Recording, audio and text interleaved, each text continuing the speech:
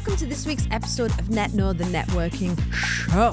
So this week, we're going to be talking about networking and neurodiversity. So we often think, well, let's rein it in a bit, rein it in. When I say neurodiversity, that encompasses a whole lot of different things, and I am by no means an expert on this, but from what I do know, it includes things such as ADHD, ADD, dyslexia, dyspraxia, loads of different things sit within that.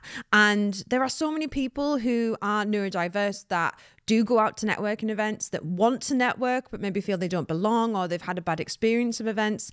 And I think the experience of going to a networking event, it can be the same event, but it can be experienced very differently by different people.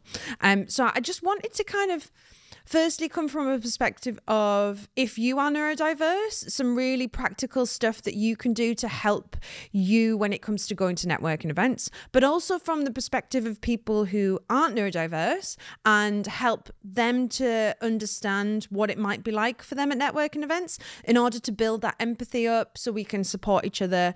Because I always say networking events, it's not the Hunger Games. We're not out for ourselves. The idea is that you go to help and build relationships and support other people, and building that empathy to better understand each other, that can only be a good thing.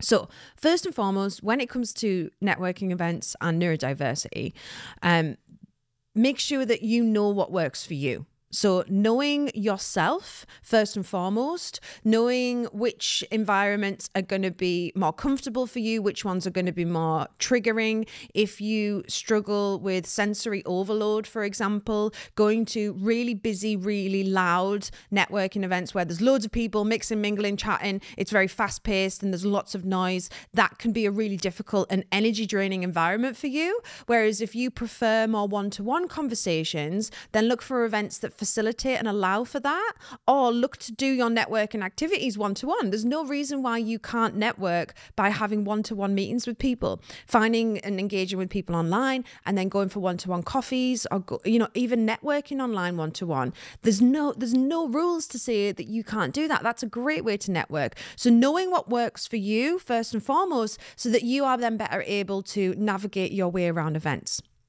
Secondly, if you find an event, you think it looks great, you really want to go to it, fantastic.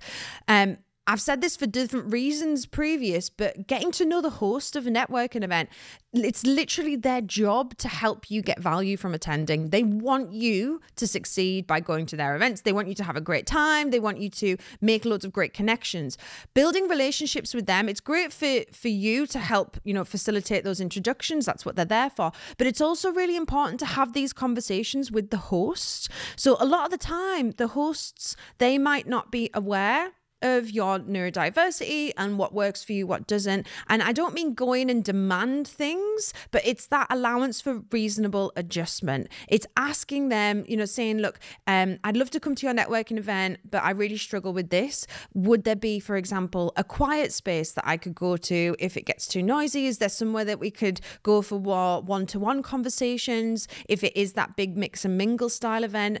Or giving them feedback on their events. Again, not in a demanding manner, but helping them create better events. Because if it's better for people who are neurodiverse, it's better for everyone. It allows everyone to feel more comfortable, more inclusive and more relaxed, and then better relationships are going to be built. So speak to the host.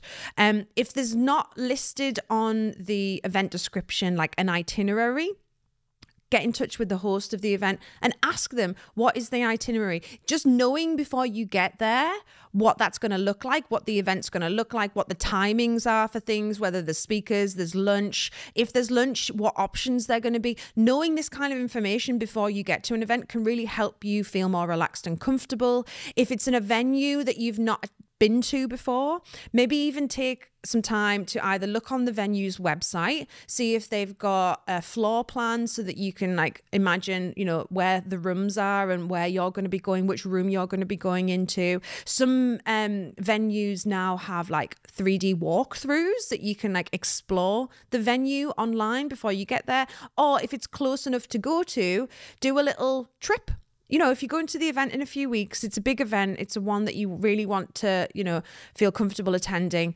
Do a little practice run, drive there, see what the commute's like, get there and have a little walk around the venue, ask what room again, if it's a big venue with loads of different rooms. So that beforehand, again, just making yourself more comfortable by giving yourself, doing a little bit of research beforehand, knowing what you're going to be walking into. You can help visualize it. That's really going to help you, you know, just feel more comfortable on the day, and then you'll be less likely to bow out last minute, because let's be honest, we all do it. We look for excuses not to go. Oh, it's rainy. Oh, I'm having a bad hair day. Oh, I don't feel like it today. No.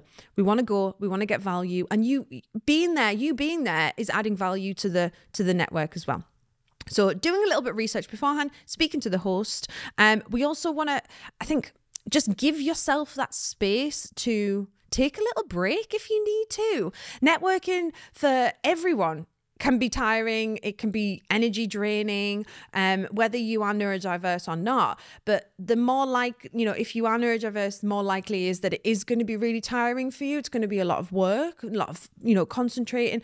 Allow yourself that time in the event, especially if it's a long one, if it's a full day, absolutely.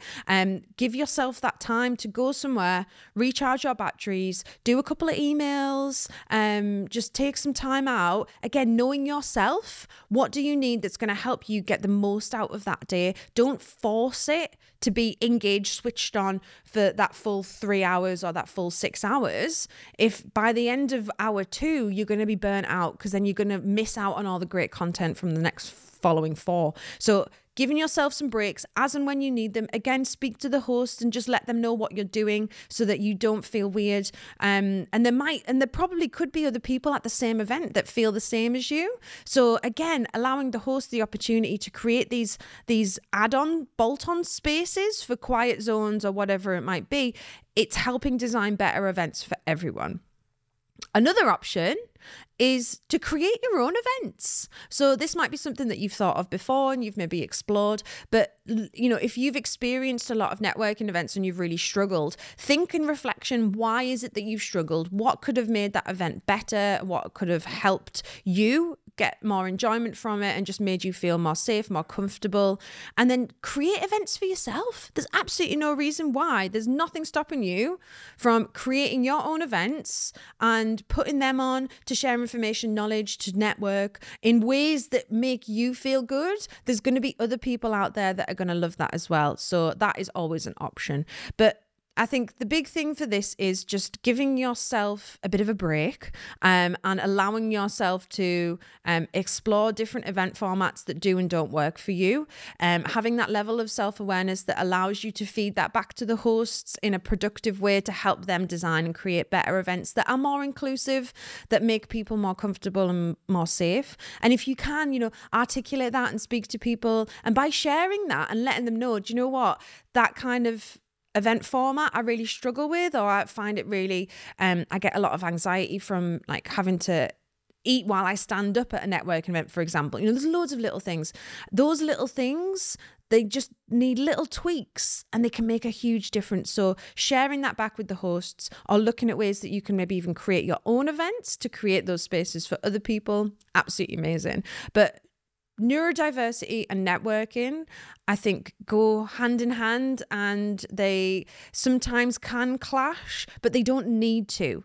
And the way that we can stop that clash from happening is just by having conversations, just telling people how you feel, what works for you, what doesn't, being open and honest about it, so that we can build empathy with each other, with the hosts of the events, or you can create your own and welcome more people and just create more inclusivity in general. So I hope that was useful. Hope that gave you some really practical tips, things that you can be doing to make networking events more enjoyable for you, more accessible maybe, and also thinking about how you can help the event hosts themselves create those more inclusive spaces that make everyone have a more enjoyable experience. So that is it for this week. I would love to hear your thoughts, so please do comment below your experiences, especially if you are neurodiverse or you've got people in your team how have they found networking events? And if you know someone who's neurodiverse and that networks or would like to network, please do share this with them in the hope that it helps. So that is it for this week. I hope you've enjoyed. Make sure we subscribe, of course, like and share, and I shall see you at next week's episode. a Liquid Studios production.